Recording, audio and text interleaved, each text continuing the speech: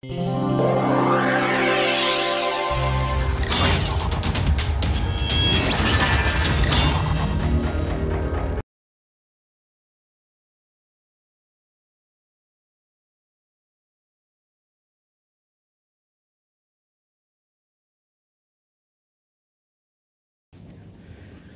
right, last time I mentioned that we could use the formalism we developed for level crossings and apply it to the case of dichotomous diffusion, which has a finite velocity. So let me show you explicitly how this is done, and if you recall, the problem is the following. It's level crossing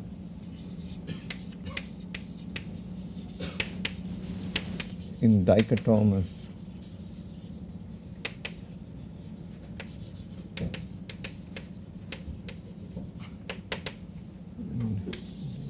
diffusion. So recall what dichotomous diffusion looks like.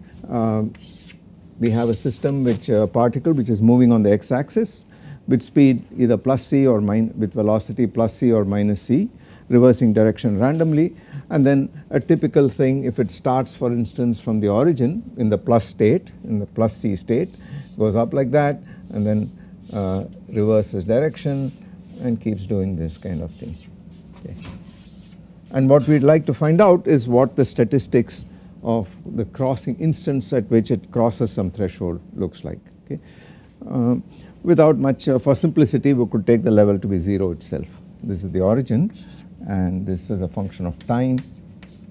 This is what the process looks like, and here the slope is c, and in this case the slope is minus c. And we want the statistics of this crossing. In particular, we want to know what the average number of crossings is in a given time interval, 0 to capital T, say sufficiently long time interval. So if you recall, the formula that we wrote down for this level crossing for the mean number was like this. We said the number of particles, number of crossings of some threshold, x threshold, in say a time interval from 0 to t, this is what we computed. The average value of this was equal to an integral from 0 to t dt, and then an integral over x dot over the velocity v. So let us just call it v dv, and then v dot was here. We wanted the number of total crossings, namely up or down, did not care about that. So this was this v here, and then after doing all the delta function integrals etc., we ended up with the probability density of x v t in this fashion, and this integral ran from minus infinity to infinity. That was the general formula that we had. Now we want to apply this to the case at hand. Okay. Now let us be specific about the case that we are talking about. We are looking at a system where the particle starts with equal probability in the right moving or left moving state, for which we wrote down an explicit solution, and then we computed this number. We computed p left and p right separately, and of course you can see that p of x v t is nothing but a delta function of v minus c to show that it is the right moving state, multiplied by p r of x t plus delta of v plus c p left of x and t. It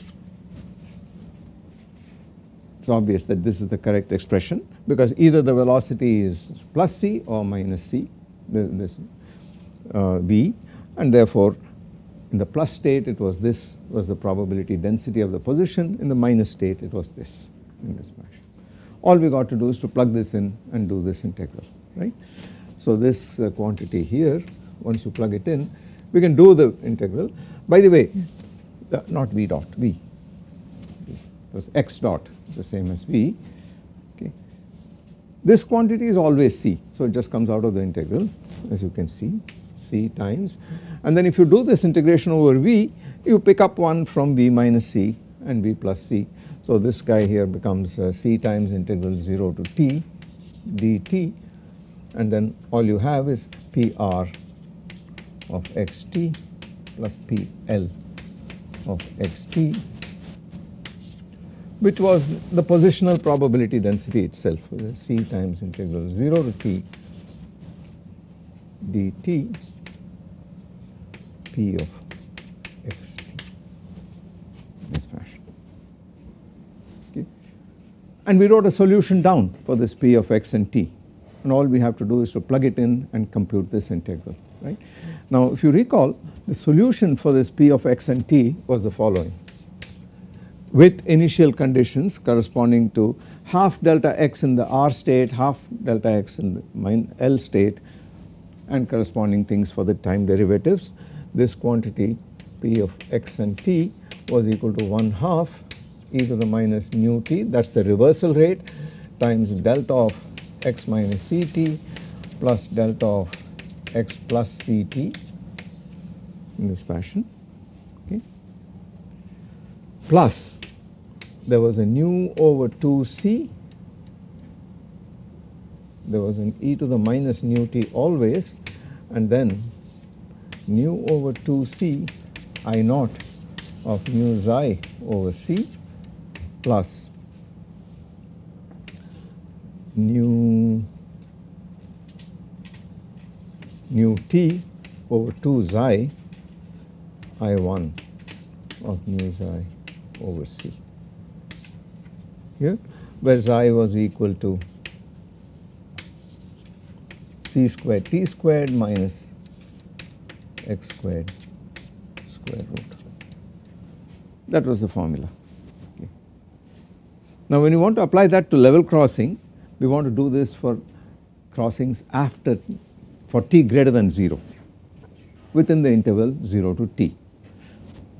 So we want to compute it in this interval here, this open interval, which means that you do not want to include the endpoints 0 and t. In particular, you do not want to count this fellow as a crossing, it starts at 0.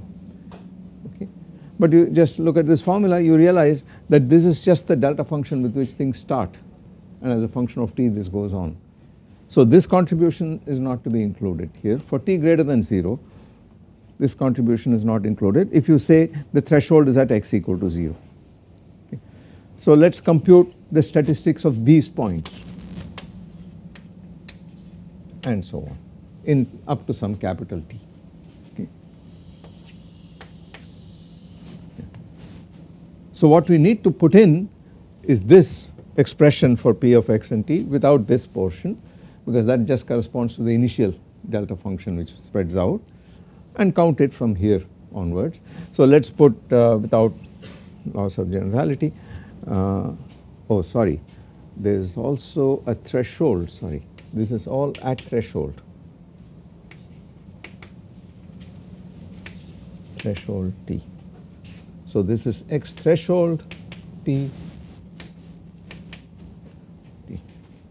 that is what we want to compute, x threshold v and t. So let us look at x threshold equal to 0. So we want crossings of the origin itself on the x axis. Now what happens to xi when x is 0? It becomes just ct out here. So you got an I naught of nu over c times ct, which is I naught of nu t, and you get a ct here, and the nu cancels, and again you get the t cancels and you get nu over 2c. So what we need to write is this equal to c times an integral from 0 to t dt nu over 2c e to the minus nu t, like so, and then I naught. So what we have is n of 0 t average, and then I naught of nu t plus, and this also becomes the same thing, I1 of nu t. And of course the c cancels and you get nu over 2.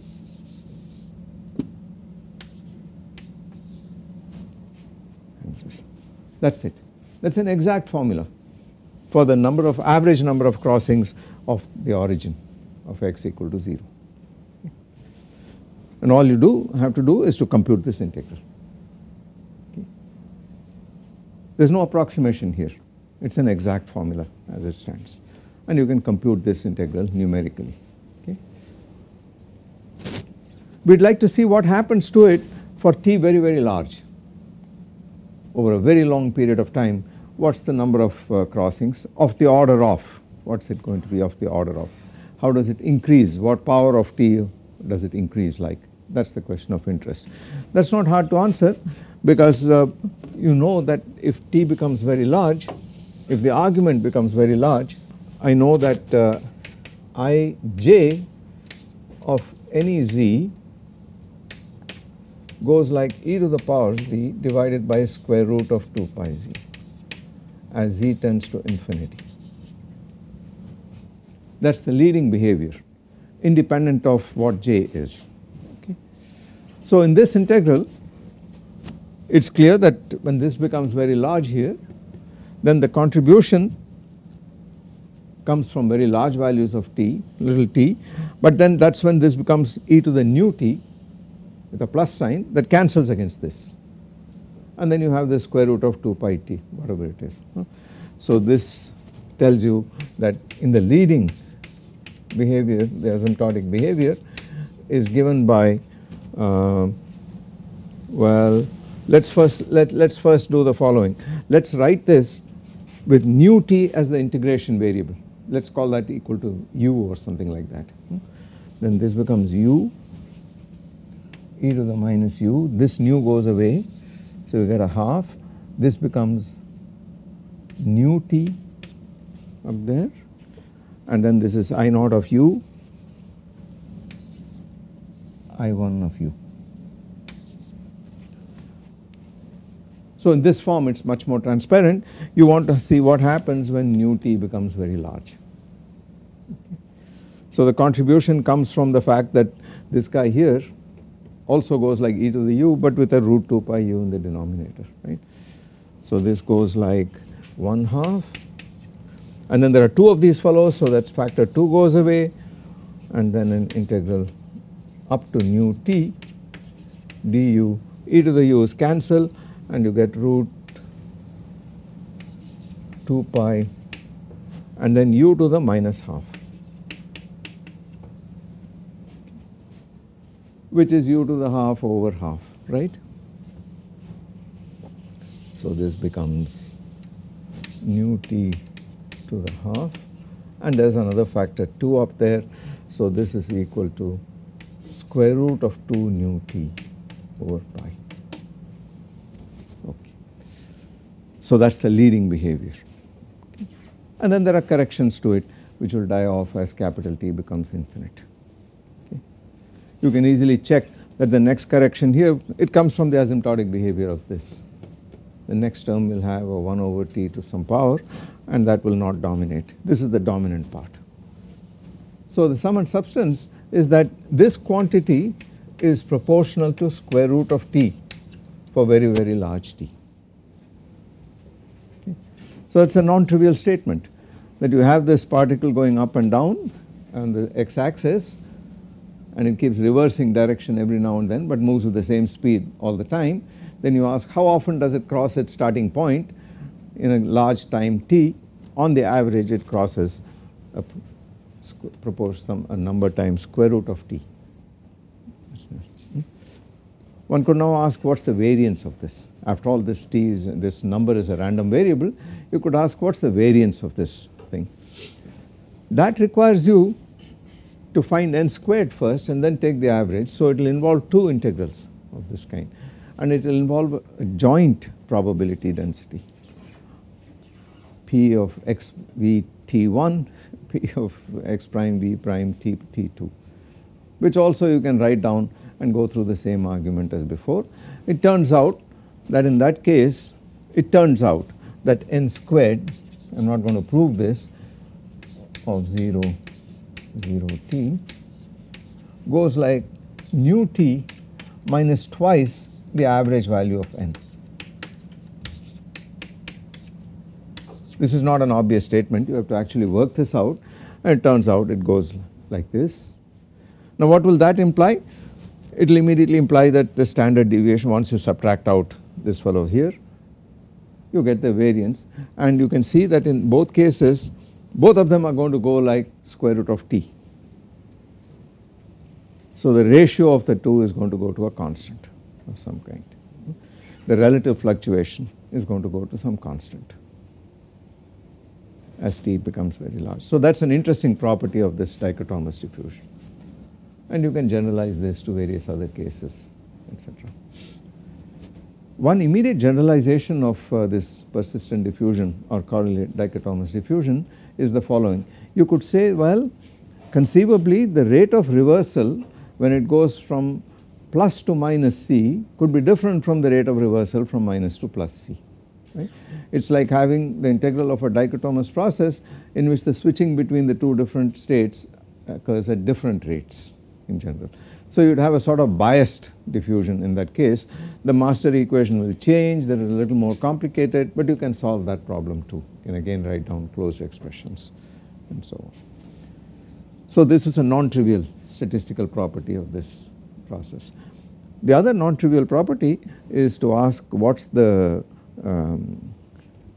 mean first passage time like, what is the first passage time distribution like, and so on. Namely, you could say on the x axis I start with the origin and there is some point x, say, and I would like to ask what is the distribution of the time of first passage through this point x. Okay. Now it is clear that this can only happen for t greater than x over c, because this thing is ballistic with a finite velocity. Okay. Given that, the question is what is the time of mean time of first passage, what is the distribution of this time of first passage, and how long does it take to do it. Now in the case of ordinary diffusion, just plain diffusion, we know the answer. We know that in that case p of xt is equal to 1 over 4 pi dt to the half e to the minus x squared over 4 dt. That was for ordinary diffusion, plain diffusion. And then we also discovered that the distribution, the probability density function in time, which I call q in time, to start at the origin and hit a point x for the first time, this guy here, was equal to, for positive x or for negative x, does not matter, it was mod x over 4 pi dt cubed to the power half e to the minus x squared over 4 dt. This was a distribution, Levy distribution with exponent half in time, defined for positive values of t. Okay. Now because for large t this goes like 1 over t to the 3 halves, this follows harmless, goes to unity, it is clear from this that the mean time it takes to hit this point is infinite.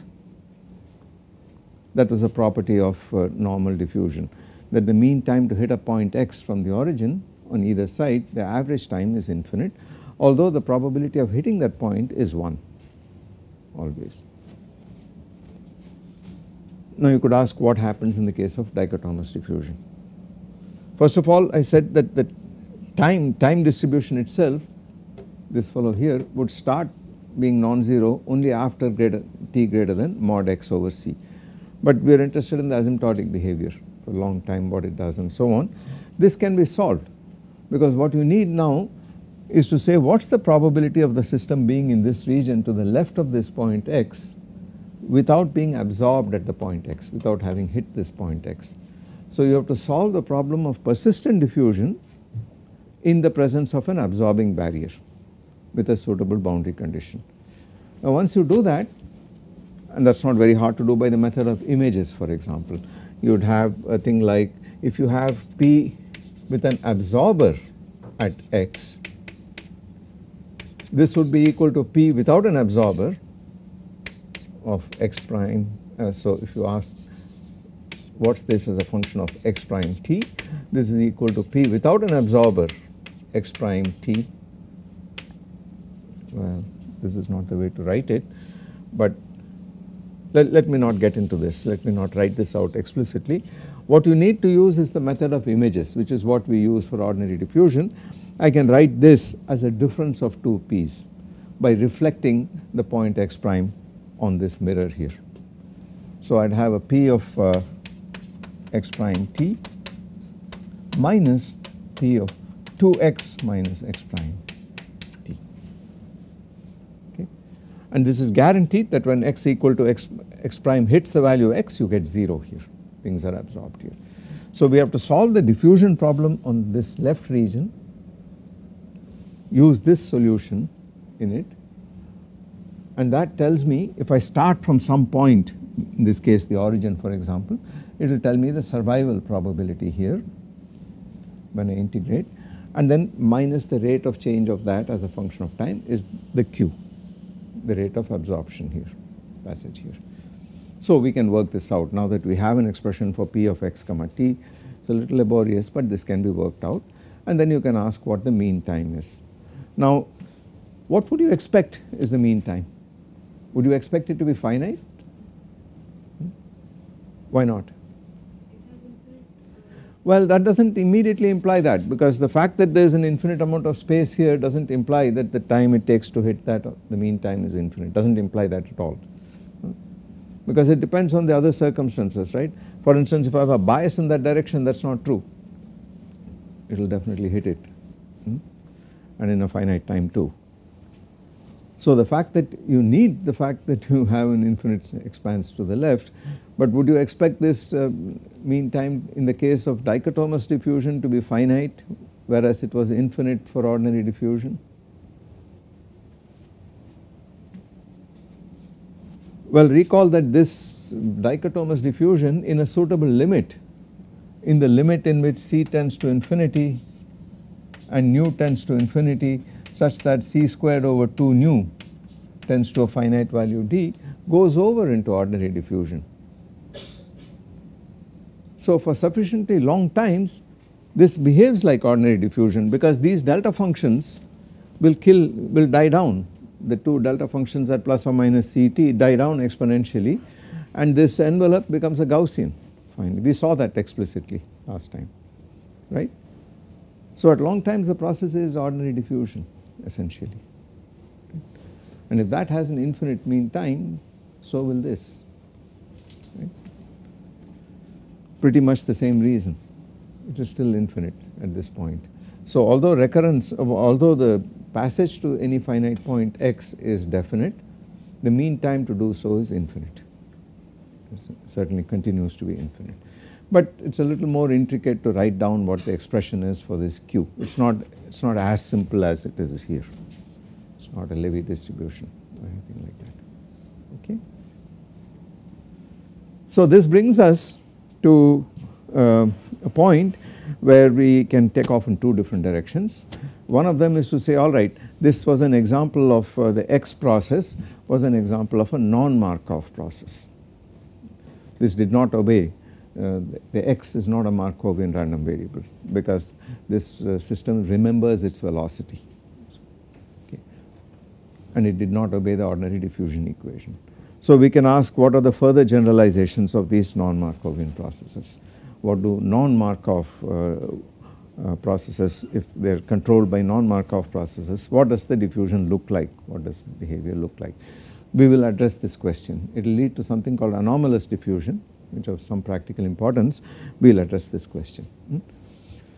The other direction in which we can move is to say, let us go back and look at first passage times, namely the probability of hitting a particular point or a set of boundary points, and ask what is the distribution of the first passage look like, what does the mean first passage time look like, and so on, because that is a complementary way of looking at diffusion itself.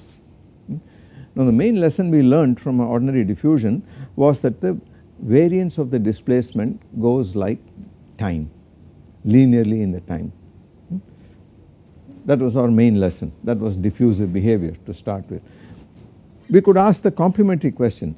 We say, all right, you are saying that the mean square displacement, let us call it r squared, assuming we start from the origin, till time t goes like t to the power 1.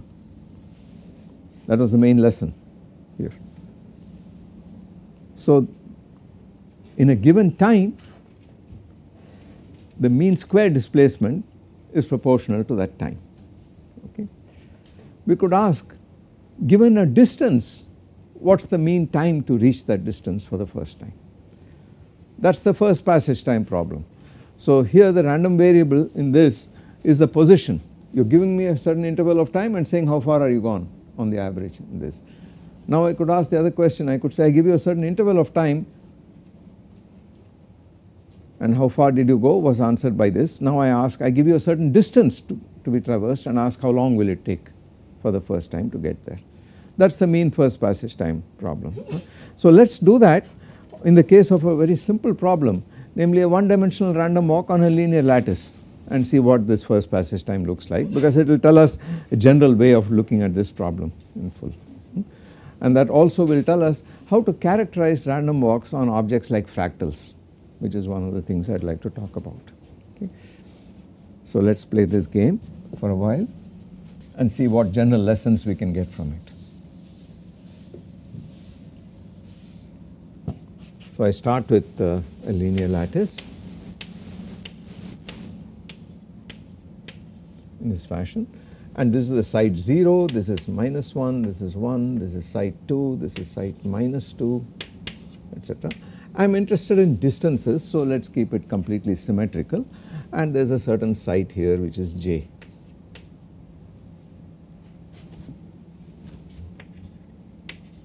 This is -j, and it keeps going, but I put a barrier here, at this j. And the question I want to ask is, I start from the origin, what is the mean time to hit the point plus or minus j, a distance j away from the origin for the first time. But before that, we already know that if I say this is a random walk in which I take a step, at each time step I take a step to the right or left, then we already know this, that the mean distance that you reach in a certain time n is equal to n, because the average value of j is 0, it is an unbiased walk, therefore the mean square displacement j squared is n. This we know already. Now I want to ask, what is the mean time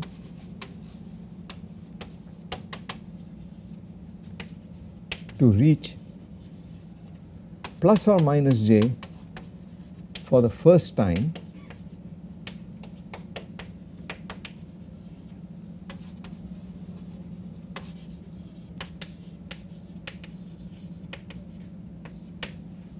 that is the question I want to ask.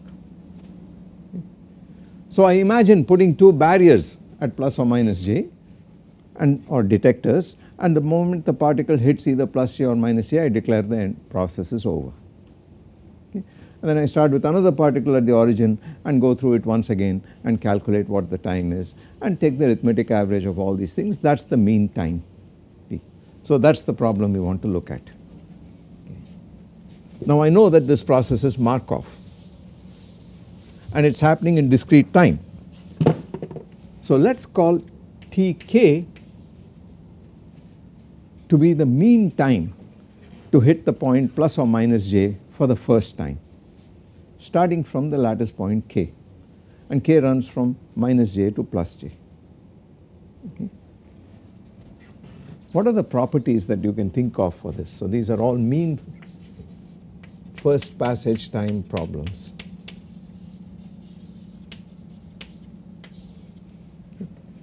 So is the question clear?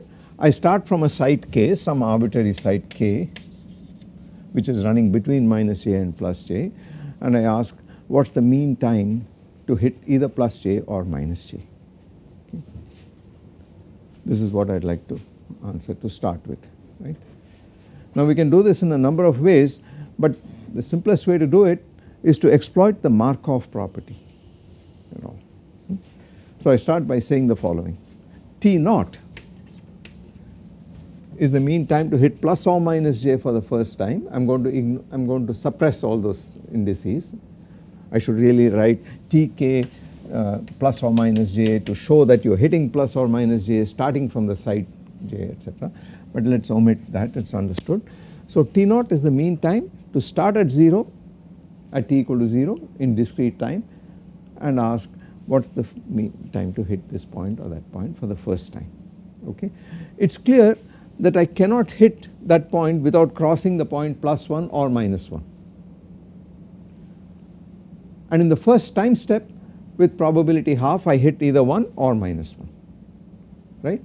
So add up probabilities. So this must be equal to 1/2 times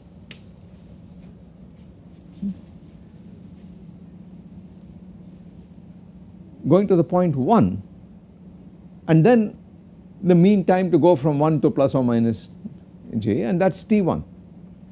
So this must be equal to 1/2 times t1, but I used up a time step in doing so.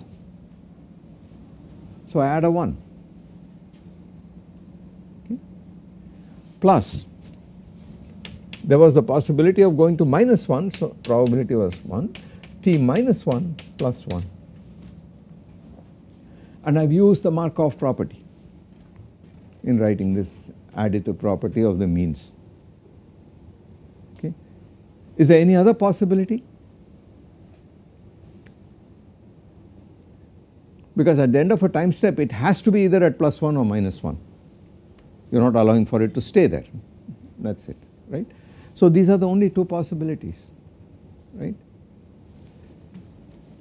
But you have exchanged one unknown for other unknowns, so we have to write down what is T1.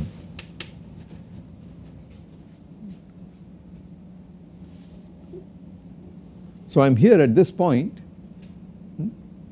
and then what happens? With probability half I come to T0, with probability half I go to T2, right. So this must be equal to 1/2 T naught plus 1 plus 1/2 T2 plus 1. Okay. And I have to write the equation for all these fellows and all these fellows, and there is a set of coupled equations which I have to solve in principle. But some general things are emerging already. What happens once I hit Tj minus 1?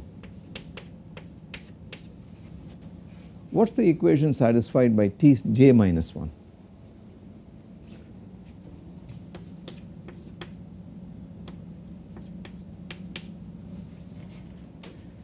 With probability half I am at Tj minus 2, I hit j minus 2, right, I jump to the left. Having come here I am going back and forth, so I could have come here, right. So this is equal to half Tj minus 2 plus 1,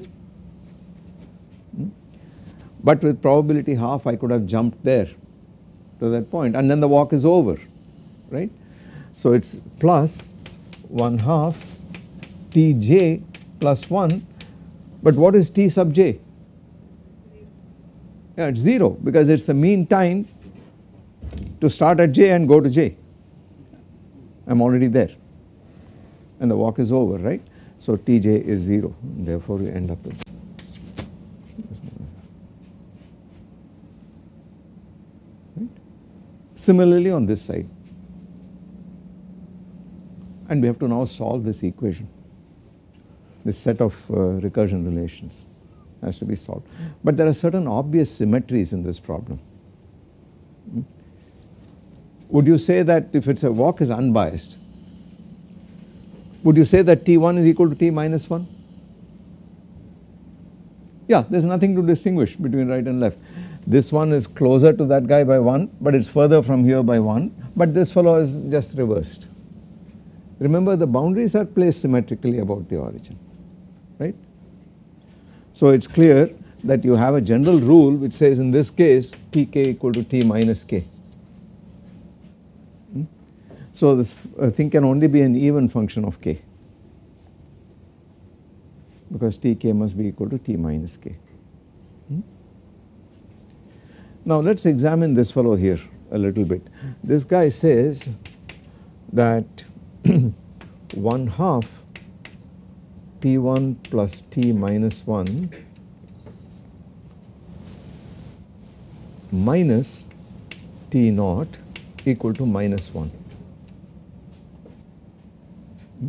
I keep this on this side, I keep this on this side, I bring this T naught here and move the constant to the left. So is equal to that, right? And so on. Each time I have this thing here. Now this is the arithmetic mean of the two neighbors with a half and then a -1 as a coefficient. If I pull out this half, what happens? It is T1 plus T minus 1 minus twice T naught. What sort of difference is that? It says f of x minus epsilon plus f of x plus epsilon minus twice f of x. Second difference, right? And the second difference is a constant. So when the second difference is a constant, what kind of function can it be of the variable? Quadratic. It's got to be a quadratic function, right? So we already know that this tk must be a quadratic function of k. So let us write tk equal to some constant plus bk plus ck squared, but this is 0, b equal to 0 because of this property. Right? So it has got to be of this form, a plus ck squared. Right? What is the boundary condition on this tk? Tj equal to 0.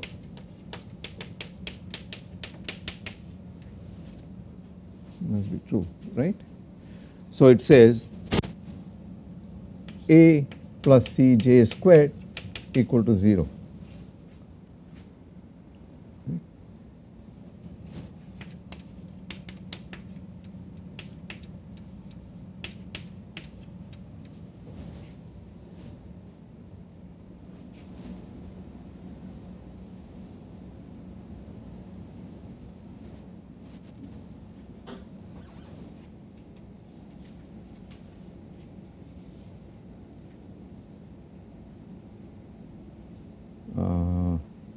Alright. So this becomes equal to c times k squared minus j squared. Okay. All it leaves us, so that satisfies the boundary condition, and all it leaves us is to find this value of this c, constant z, c. Okay. What is T0?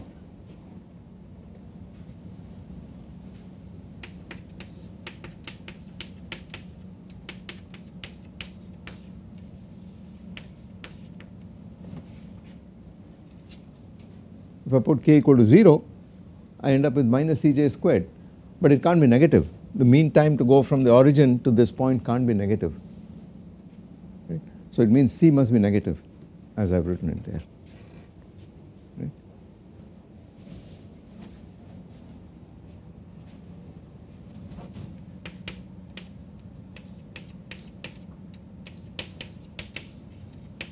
So it must be of the form minus c times j squared minus k squared. Right? And it must be independent of j. This guy can't depend on j, so you can use any simple model to find what j is, right? To find what c is, the constant c is. How would you do this? What would you do?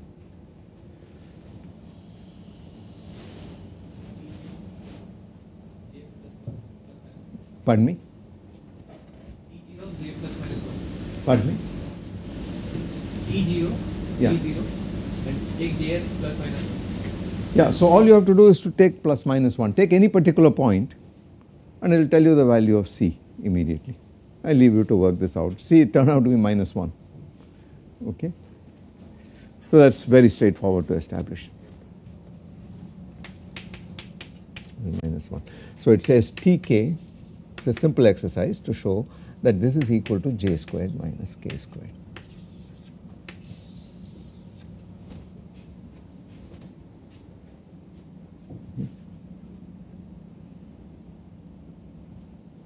So it says the mean time to hit the point plus or minus j from the origin.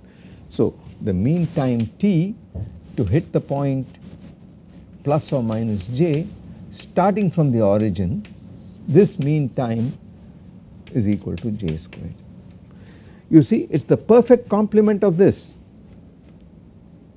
It is the perfect complement of this guy, because it says the mean for a given the mean distance squared, mean square displacement, is proportional to the time, and it's here it says that you give me the distance and the mean time is the square of that distance.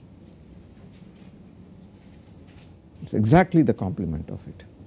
So you can define the diffusion constant in this manner. We defined it earlier as saying the limit of x squared average divided by 2t was equal to d, capital D. You can define it the other way. You can define it as the limit of, in terms of the time, you can define the mean time to go a certain distance, and in this case, in the discrete case to the continuum case, the normalization is this 2d, twice the diffusion constant.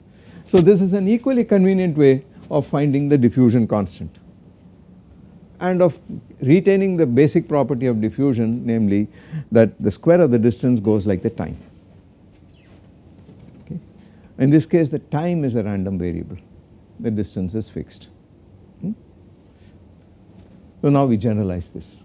We generalize this for all sorts of structures. So I would start by saying, I forget about putting these averages and so on. So I say that R squared, there are suitable averages depending on whether you want doing this or that. This goes like asymptotically like T if it is normal diffusion, but otherwise it goes like 2 divided by d walk. So I introduce a dimensionality called the random walk dimension.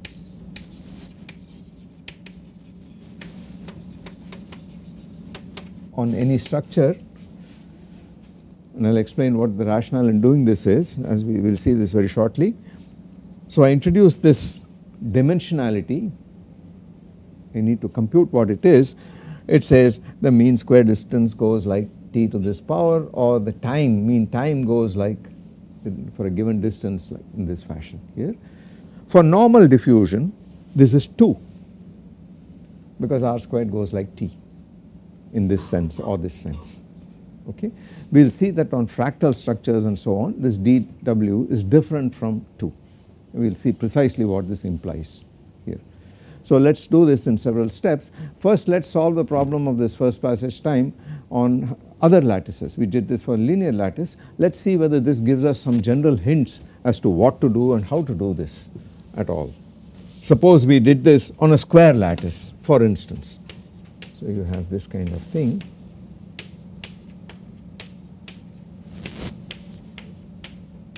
Etc. And there is some boundary, and I want to compute what is the time, mean time to start from here and do a random walk with equal probability of going to each of its nearest neighbors and hitting this boundary point. I need the mean time, for instance. So if this point is t naught, or let us call this point the central point t naught, for example, and I have nearest neighbors, and I assume nearest neighbor jumps always. Let us call this A, B, C, D, for example. The mean time to go from these points would be TA, TB, TC, TD to this boundary. They would be equal if the boundary is also symmetric, has the same square symmetry that this lattice has. But if it does not, it is not symmetric, it does not matter. It does not matter in any case. But the moment I write an equation down for T naught, you write, see that T naught is equal to, from here in the first step you go here, here, here or here with equal probability. And what is that probability? 1/4. So you are going to write this as 1/4 TA plus TB plus TC plus TD plus 1, because in each case you are going to add a 1 for the first step, and 1/4 times 4 is equal to 1 in this fashion. But I can rewrite this, and then there is a whole set of equations, but I can rewrite this as 1/4 TA plus TB plus TC plus TD minus T naught is equal to -1. And what is this fellow here on the left? Earlier it was 1/2 times the second difference. Now what is this thing? What is this thing here? It is not the second difference, it is a very definite quantity. It says 1/4 is the coordination number of this lattice. There are 4 nearest neighbors, right? And you are taking this, you are summing this over all the nearest neighbors and subtracting this quantity here. This is the mean value of these 4 guys. It is the mean value. There are 4 of them and you take 1/4. It is the mean value, right? So what is this object? You take the mean value at any point minus T naught. What is that quantity? It is the discrete Laplacian. It is the Laplacian on a graph, right? So you are really writing the Laplacian and you see the del squared coming out here. So it is a discrete Laplacian here. In every case it will be the discrete Laplacian. So what will the general case be if you got an arbitrary lattice with all kinds of coordination numbers? What you would have is the following. You would have a delta ij Tj, this quantity, equal to -1, where I have to define what this fellow is. This guy here, for a given site I, there are these nearest neighbors. These are all the this set of nearest neighbor, this set of quantity, this guy here, these are the nearest neighbors j, right?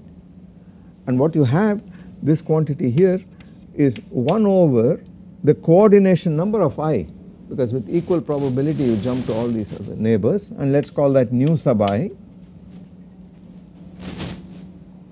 4 if you have 4 nearest neighbors, 6 if you have 6 nearest neighbors, etc., etc., 1 over nu I times a Kronecker delta here, provided I and j are nearest neighbors. This symbol stands for nearest neighbors. It is equal to 1 if I and j are nearest neighbors, 0 otherwise.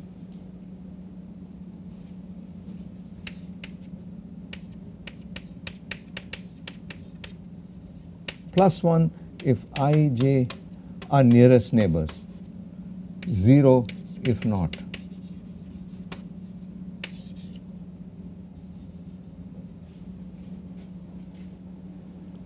Okay. Minus delta ij itself, that is this quantity minus T naught whatever. What is this guy here? Okay.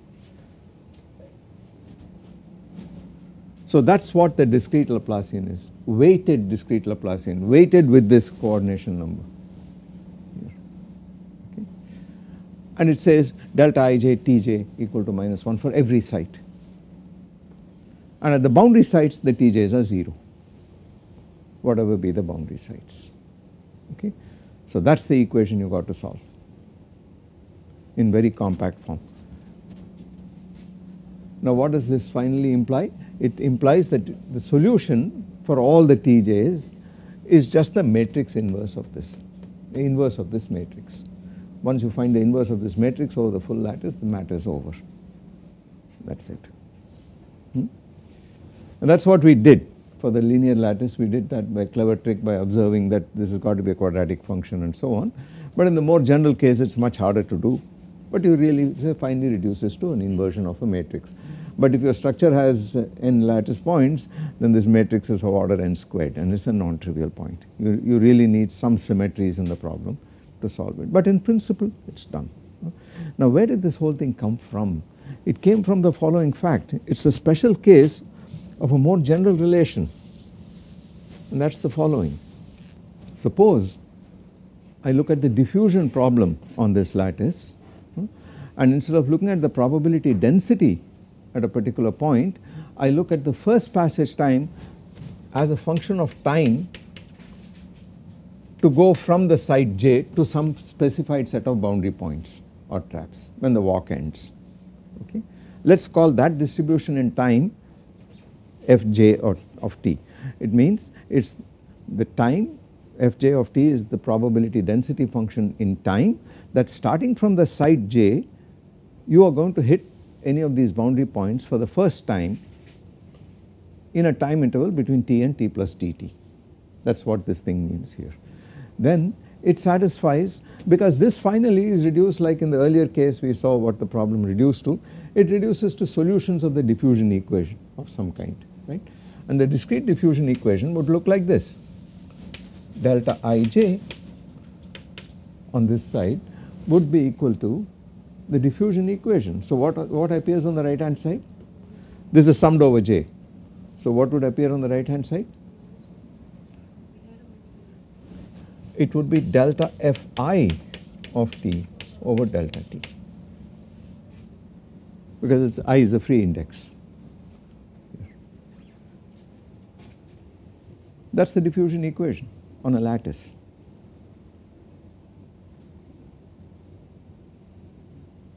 Yes? Okay. And that is Fj is the first passage time density. What is the mean first passage time? The integral of this f multiplied by t, right. So to go from Tj, that is what the mean first passage time was, but really I need not use the mean, I could use the mean square, mean cube, mean any higher moments, etc. Let us call the qth moment. This is the qth moment of the mean of the first passage time to go from j to whatever boundary points you want for the first time. Okay. What is the definition of this guy? This is equal to an integral from 0 to infinity dt t to the power q delta fj over delta t, fj of t. That is the first passage time density. This is the qth moment of the first passage time density. What is the 0th moment of this first passage time density?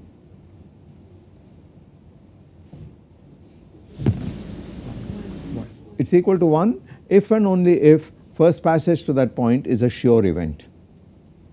Then it is normalized to unity, otherwise it is not even a sure event, right. So we first have to make sure that given enough time the system, the particle will hit those boundary points. In other words, we got to make sure the walk is recurrent and so on. That is a separate story altogether. On finite lattices it will always happen because it is a Markov chain with finite number of sites, no traps, it will hit it after given enough time. Okay, so that is a point which we have to worry about in infinite media, we will come to that separately. But you agree that this is, the notation is that starting from the point j to hit any traps or whatever, for the first time the qth moment of the mean time is of the time is this quantity here. So let us take this equation and multiply by t to the q and integrate over t on both sides. Then I stay this multiplied by t to the power q and I do an integral over dt from 0 to infinity.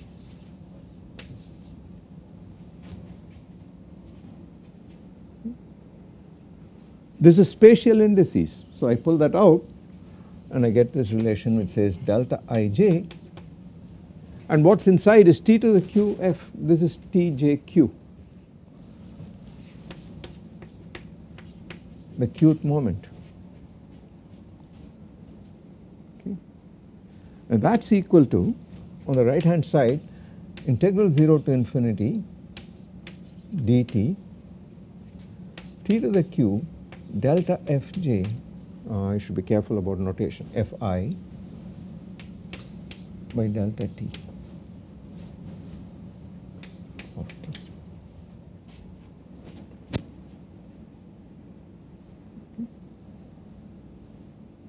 I can do this integration by parts out here, and then what does the first term give?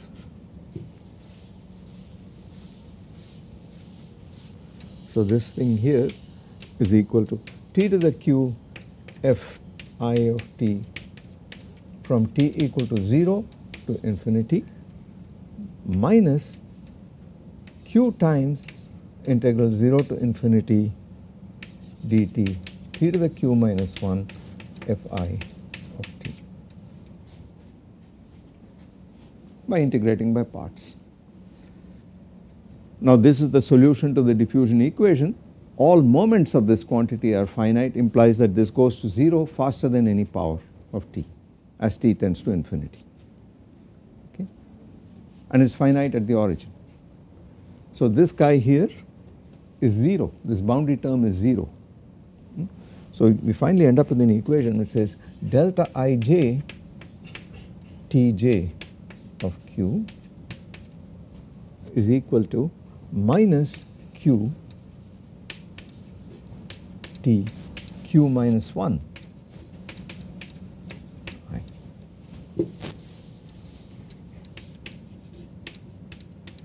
Q is greater than or equal to 1. Okay. So that is the general relation. By the way, this equation is called the backward Kolmogorov equation. I have not explicitly introduced it for continuous diffusive processes, but that is what it is. We did this on a lattice and I motivated it by showing you what happens on a linear lattice and then simple generalizations of it. What happens to that equation if you put q equal to 1? It says delta ij tj, we call this the mean time, the mean first passage time itself was equal to minus 1 because this fellow t0 is 1. Okay. That is exactly what we got earlier. We found the discrete Laplacian acting on this set of mean first passage times gives you minus 1 on the right hand side. But that is a special case which follows from the backward Kolmogorov equation. And you see now even without solving for this you can find all the moments, because you solve this set of equations you find all the tj's, you put that in there and then you get the second moment of all the first passage times, put that on the right hand side and you get the third and so on in principle.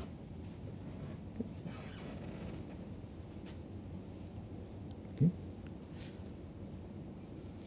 So now I need to explain to you what is meant by this walk dimension and what happens on lattices which are not regular lattices. So once again we will take recourse to the simple linear lattice, see what happens, and then simple ordinary two-dimensional lattices, and then from there we will exploit this relationship, we will exploit this thing over and over again to see how to solve this problem on hierarchical structures. Okay. But I hope the logic is clear. It follows from the diffusion equation finally. It is just that on the discrete case it is a little easier to exhibit things explicitly like we saw for the linear lattice rather than write those messy Levy distributions and so on in the continuum case. We can always go to the continuum, but I think that the discrete case explains it much more clearly here. Okay. I don't know what word you use for this thing here, for this object here. Must have some special name in electrical engineering, because in a circuit this is exactly what you do. You connect up various things with resistors and then you I mean this is the adjacency matrix of this graph and so on and so forth, right? But we have not made any specific assumptions about which points it jumps to and so on. I have just said for nearest neighbor jumps this is what it is, but you can solve this problem even if you had longer jumps and so on, so you can see. But to my mind this is the simplest way of understanding this first passage time, the behavior of this first passage time, because as I have shown rather than looking at the distribution in position for a given structure, it is easier to look at the distribution in time and ask how long does it take to go twice as far, thrice as far, etc. Okay. So next time we will see the explicit meaning of what this walk dimensionality is and so on, and how it is equal to 2 for regular structures, but for anomalous structures like fractals it changes, it need not be an integer. Okay. So we will do that next time, tomorrow.